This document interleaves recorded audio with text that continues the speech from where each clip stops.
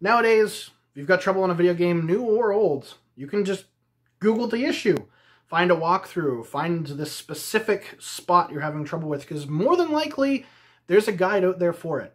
No matter what it is, there's a guide out there. However, it wasn't always this way.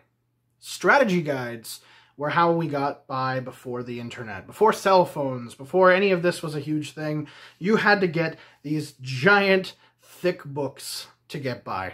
And I love strategy guides. I love picking up strategy guides.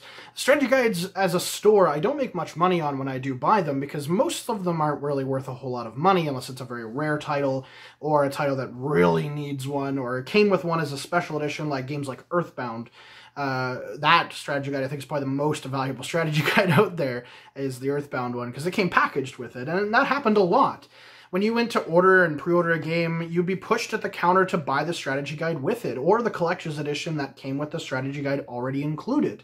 Things like, I believe Fallout 3 came with the guide for a while, Skyrim was offered with the guide as a promotion for a while when it was first released.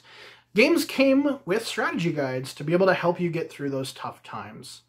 Now the internet and stuff has its place, strategies and stuff like that are great to see, but there's nothing like just opening up that crisp book and seeing the beautiful artwork and the captions to go with it and looking ahead in some cases to see the wonderment at the end of the game that you'll eventually hopefully get to. There's nothing like that. Even with the internet and its vast knowledge, strategy guides will always have a place in my heart.